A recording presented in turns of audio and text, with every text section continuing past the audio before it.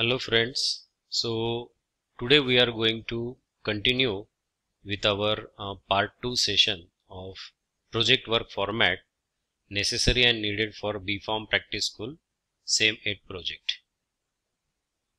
So if we see over here that Pharm final year, that is first semester, it is a semester 7 and second it is a semester 8, that is a part 2. Now opening you will have certain idea, knowledge gap you will find out, some action or research work you will do, and finally you will resolve that problem. So introduction, material, methods, results, discussion, and conclusion and implications. Now there might be one questions in your mind that how to do this project, how to report it, and how to publish it. Now semester 8 is full of your total complete research lab work wherever you will go ahead. Now the project report, it is the analysis of your data or have logically put together your case. You can get on with the task of writing the project. Now the project report should be a formal presentation of your work and effort, highly polished in nature and well detailed, structure and organized logically and in sequence so that your work is depicted in a highly professional manner as befitting of a budding pharmacist. Now avoid adding any irrelevant data for the sake of bulking up of the project, like various photos and informations and pictures. It will the bulky data. It is not relevant and necessary data. Your observation need to be based upon the data you have collected, and the recommendation should in turn be based upon the observations and would need to be in line with the research objectives you had outlined earlier. Now your conclusions, it should be very relevant, crisp and logical when you will go ahead. Now this formatting and reviewing is the first part of your project that it takes a lot of efforts to presenting a report, take care of minor matters, and this will make it more professional. Badly edited reports with grammatical errors and wrong punctuations give a very poor impression. A well written and carefully collected one holds the interest of the reader. Well spaced pages with proper headings, margins and tables will give a good impression. It is necessary to review and revise your draft report before you give to the final typing. Also, your guide will help in this regards. Obtain his comments and suggestions for the changes whenever it is necessary. Now size of your project, this is most important thing that you have to write in semester 8 30 to 50 pages report, which will have a different weightage over here. Now formatting, it should be typed in a one side pages, leaving a margin of 1 inch, that is 2.5 centimeter from all side. The font type should be Times New Roman, having size of 12 with 1.5 space between the line. Now at least some 7 to 8 chapters you have to quote over here and the weightage accordingly. So introduction will have a weightage of 15 to 20% of marks. Review of literature will have a weightage of 20 to 25%. Plan of work, that is sampling, data collection and tool of analysis, it will have 8 to 10%. Results and discussion, it is having the maximum because that is your actual work what you are going to do at the lab. So it will have a 40 to 45% of importance. Summary and conclusion, that is a 10 to 15%. Here it is also important that what you will conclude from your research work. Then the bibliography, what you have materialized at semester 7, that is literature review and the referencing, 1 to 2%. And limitations of the study or the future study if you have planned any. Now actual guideline of your project report, the first chapter, it should be introduction.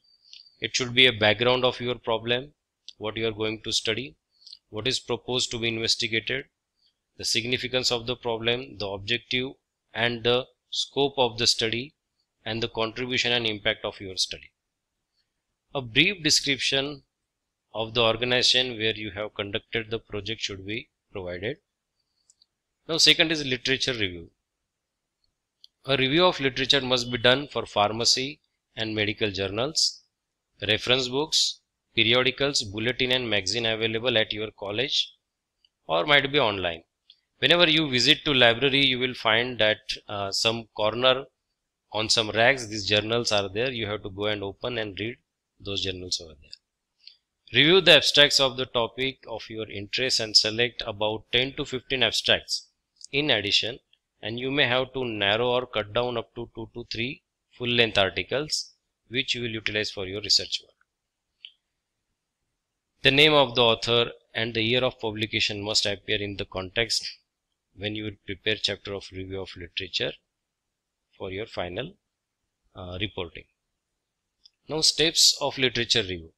Whenever you will select a topic, you will have a primary search of its literature, that in your library books or whatever it may be, or any survey you will do.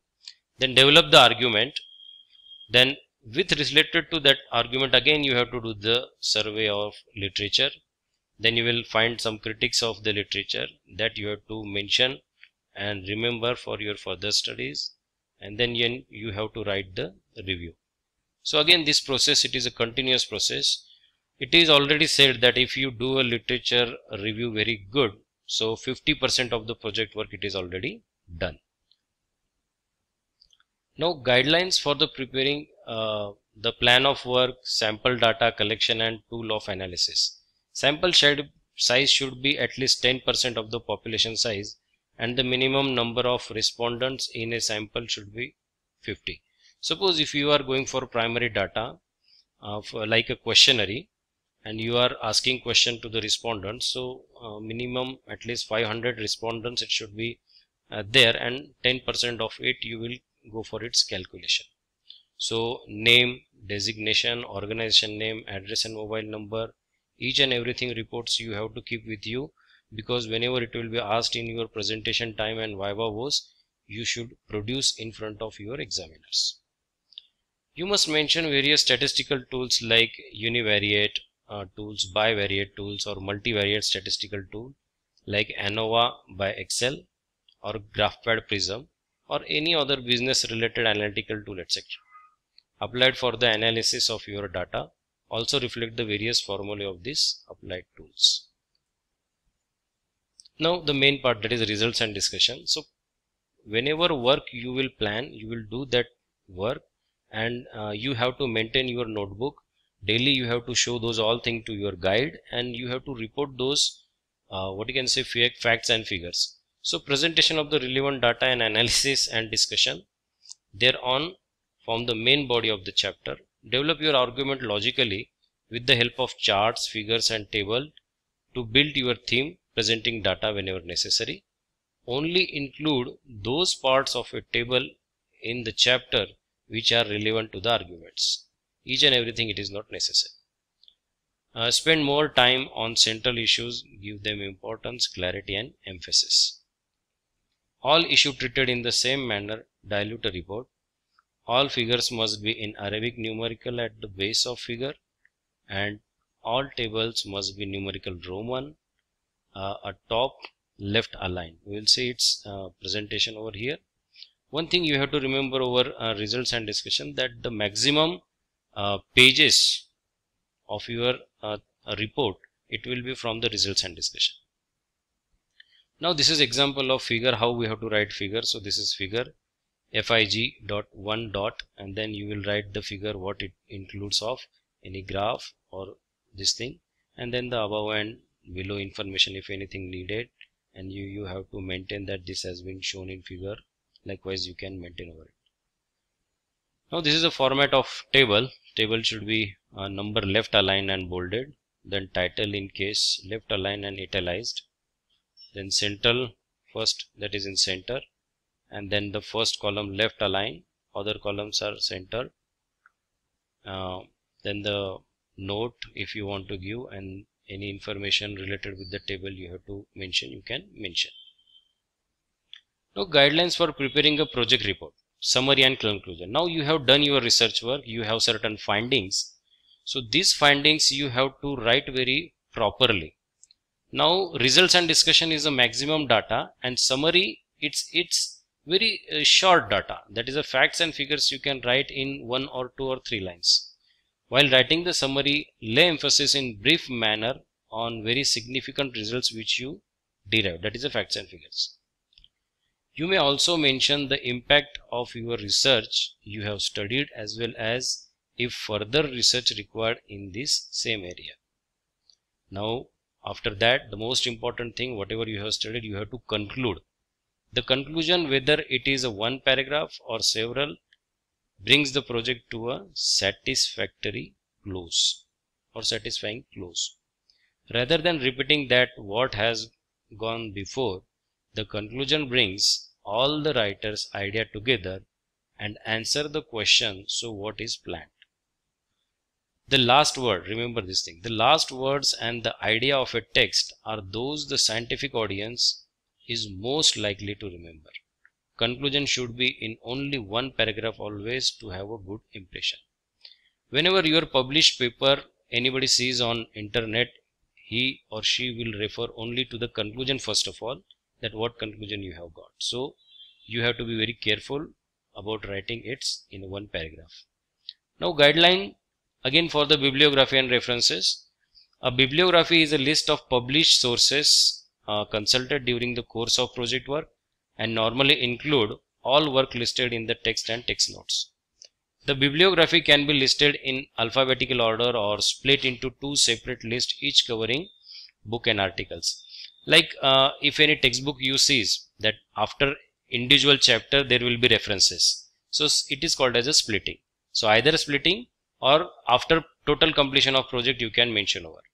You can follow APA guidelines for that as instructed by your university or guide for its submission at college level in semester 7 and university level in semester 8. Limitations of study. Report must also mention the various limitations you had come across during survey or research work and preparation of this report. Even if some negative results if you have found, you can quote so that this will be recorded for the future studies for further students. Now references, in first part also we have seen about the references. So how a reference of a book it should be written, how a reference of any journal it should be written, how article it should be written. So these all thing it has been mentioned over here for the references. So like the author name, then the what you can say article name, then the journal name, year and the pages, likewise you can go on. Now appendix and annexures, these are the things which are mentioned ending of the chapter. That suppose let us say you have utilized any procedure for angle of repose or procedure for pyrogen testing. So giving that procedure into results and discussion is not important. You can give that pages 4 to 5, 6 pages. You can appendix or annexure at the last of the project and mention its reference in your project. So the main chapters but referred to in the discussions and interpretation. Appendices are placed after the last chapter on summary and conclusion. Preferably should not have pages, page numbers, and should not be counted in the target 30 to 50 pages of the project work. Now cover page, that is your project report should adhere one first cover page, short and written in capital letters, name of the student, enrollment number, date of submission. Example I have given in next slide. Formatting it is important, 30 to 50 pages it should be there. There should be 3 copies of your project. One it is in college, one it is in library, and one it is with your guide, or you can keep with you also. A copy of your approved synopsis should also be attached with the final report so that examiner will not ask maximum question. So this is a copy of your cover page, one example, and then afterwards you can come out with outcome like a review article or any publication, national, international. It will be cited and it will be reported in your cases. So likewise outcome you can go ahead. So today we have discussed about this. If you like this, please share, subscribe and like the channel. This is a part 2.